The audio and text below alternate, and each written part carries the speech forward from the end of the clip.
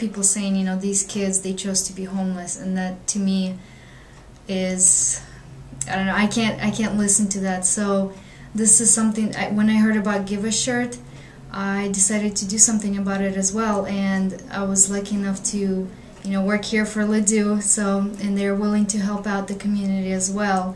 So it's pretty awesome. We're collecting coats, we're spreading the word, and it's amazing to go somewhere, you know, grocery shopping or going out to eat, and you wear our shirt, and people will say, "Oh wow, I know what that is," or people ask, "What is it?" And we're able to share the word and, you know, raise awareness for Give a Shirt. Well, I think what Give a Shirt is doing is great. I think it's a great nonprofit organization. They're serving the community, and it's great what they're doing for the children, or homeless children. Heroes are made when you make a choice. You could be a hero, heroes do what's right. You could be a hero, you might save a life. You could be a hero, you could join the fight for what's right, for what's right, for what's right.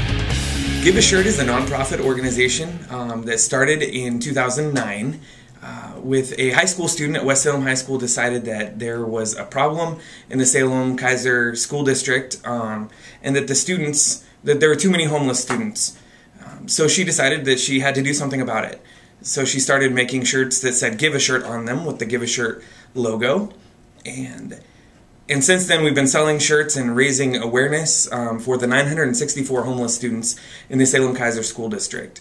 We sell shirts online at igiveshirt.org, and also we have links, and we're a strong presence on Facebook and Twitter. We use both of those so that we can raise awareness and then also partner with other organizations like Payless Insurance Company to raise awareness and be able to